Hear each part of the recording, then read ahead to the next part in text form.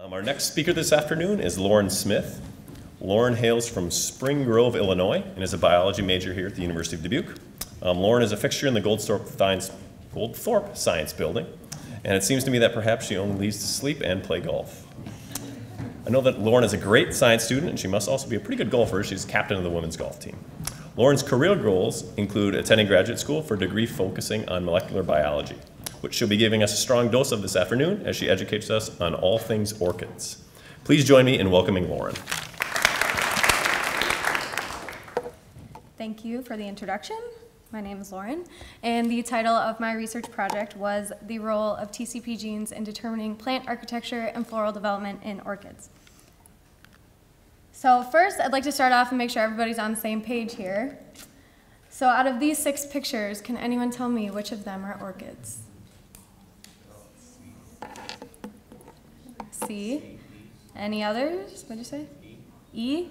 Actually, the correct answer is C and D. And can anyone tell me why? A little louder. I can't. Yes. Anything else? Okay. You got it. They are orchids because, if I can get this thing to work. Okay. They exhibit bilateral symmetry, which means if you cut them right down the middle, it'll be the same on both sides. And they have this funky looking organ here called a lip. So this brings me to the next question. Of these 6 pictures, which of them are orchids?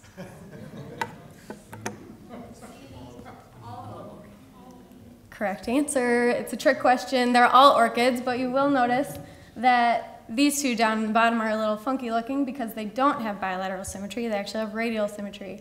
This one on the left has 3 petals, and that one on the right has 3 lips. So why is that? This is a particular flower that we worked with. It's called Dendrobium, and as you can see on the left is the normal flower and what it should look like. It has bilateral symmetry and a lip. And on the right is the mutant, and it's actually superimposed 180 degrees. Oh, sorry. So this petal up here should actually be a lip, and it exhibits radial symmetry. So before I go into everything that we're looking at, I want to make sure everybody knows about transcription, which is the copying of DNA into RNA by RNA polymerase. So as you can see in this diagram, the RNA polymerase is on the template DNA strand down here, and as it runs across, it encodes for the RNA coming off here. And RNA is needed in all living things to code for proteins for biological functions. Next, it brings me to transcription factors.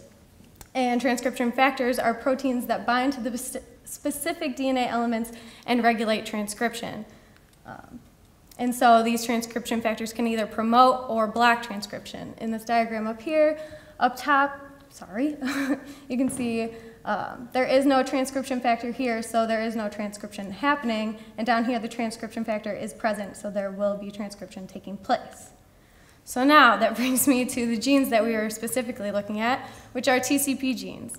And TCP genes are actually genes that encode for these transcription factors that cause transcription to happen. And so TCP is an acronym for the genes that make up this family. T stands for teosinte branch 1, which controls the apical dominance, branching pattern, and plant architecture. C stands for cycloidea, which controls the floral symmetry. And P stands for proliferating cell nuclear antigen binding factors 1 and 2, which are involved in cell division. There's also another gene that we're interested in called cincinnatus, which controls the petal lobe growth and leaf curvature in the plants.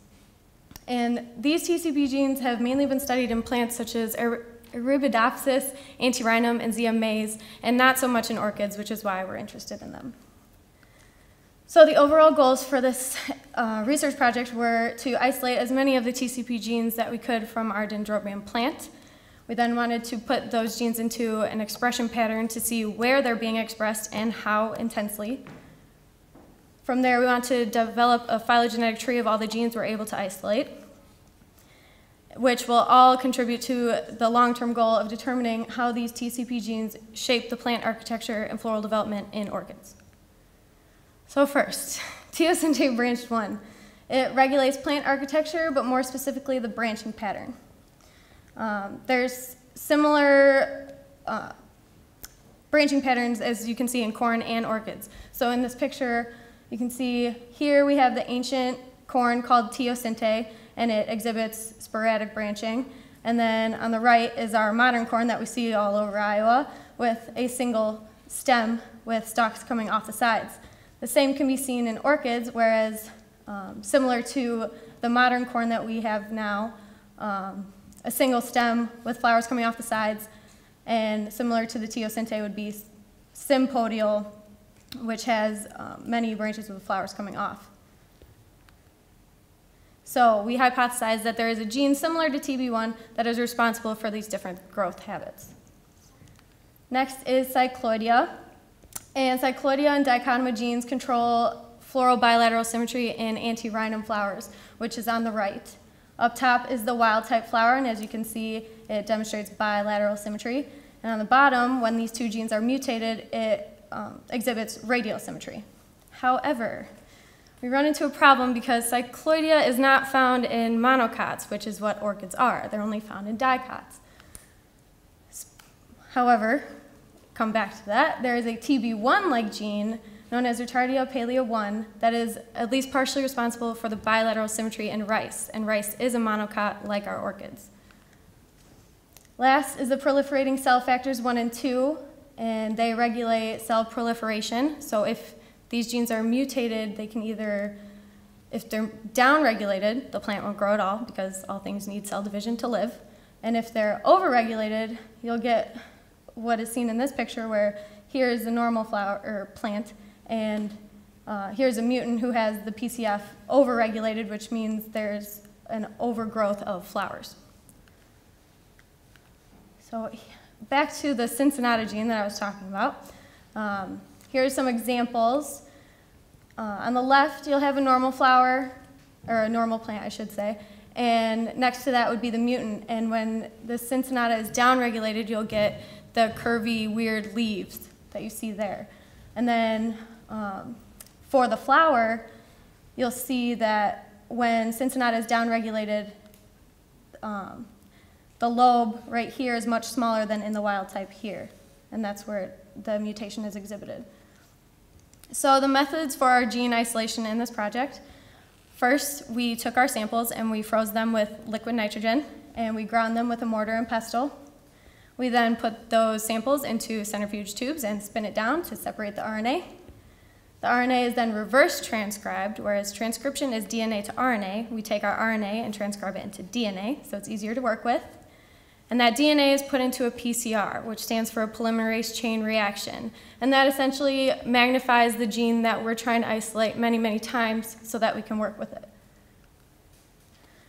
After the PCR is done, we add loading dye into our sample. The sample is then put into wells on a gel, as you can see here. And then that gel is hooked up to an electrophoresis machine, which sends electrical currents into it, and it causes the DNA to run down the gel. And it'll look something like this. And so we'll have DNA bands, and the size of the bands are measured with a ladder, which you can see here. And once we find the right size that we're looking for, we cut it out, put it into a tube where we can extract the DNA from the actual gel piece. That DNA is then put into a vector and cloned, and that vector is inserted into bacteria so that we can grow it and have several copies of the gene that we want. So once we did that, we wanted to see where these genes are being expressed. And at first we looked at developmental expression. So we started with the young bud all the way up into the open flower, and we used actin as our control. And so as you can see here, all of this TCP gene is expressed equally throughout all the different stages of development. So that led us to look at the different organs of the flower. And this is where we saw our results. So you can see here, there's a big difference between the expression of TCP in the lip and the petal. And the lip and the petal together are known as the second whorl of the flower. And to give you a visual of that, in the bottom corner, it makes up the two petals and the lip. Not only is there a difference between the lip and the petal, but there's also a difference between the lip and the petal as well as the sepals. And the sepals are known as the the first whorl of the flower, sorry. And they can be seen there. Now, In addition to all of that, we also see, you might not be able to tell very well on the screen, but there's also a correlation between our TCP gene and MIR319, which is a microRNA gene that Tyson Carter will be talking more about after I'm done. But as you can see, where there's more TCP, there's less MIR319 and vice versa. So that shows that there is a correlation between the two. So one of our goals was to put together a phylogenetic tree of all the genes we were able to isolate, and this is what we were able to come up with. We have a syn clade up here with all the Cincinnati-like genes that we were able to find. Unfortunately, we were not successful in finding a TB1-like gene, even after many, many tries and many primer combinations and months of work. But we're still looking, but this could also suggest that maybe there just isn't a TB1 gene. And these are all the PCF genes that we were able to isolate as well. So in conclusion, we were able to isolate several Cincinnati-like genes as well as a few PCF genes from our dendrobium flower. Our expression profile shows highly variable expression in the different organs of the plant. And the expression pattern of MIR319 correlates with the expression of TCP-like genes, or TCP genes, sorry. There was only one TB1 partial clone found in all the Orchidra databases online, and that was just for one species, and there's 23 different species in all of these databases. Even after, like I said, our repeated attempts to isolate a TB1 gene, we were not successful. So this leads us to new questions as to maybe there isn't a TB1 gene. We aren't sure yet, but we're going to keep looking. And we are currently trying to find strategies to prove the function of the TCP genes that we were able to find by genetic complementation. I would sincerely like to thank Joe and Linda Calapity and the Summer Fellowship for the opportunity that they have given me, the R.J. McElroy Trust Student Research Grant, the Women in Science Grant, my fellow undergraduate researcher, Tyson Carter, as well as my advisor, Rasika Mudalige Jayawikrama. Thank you.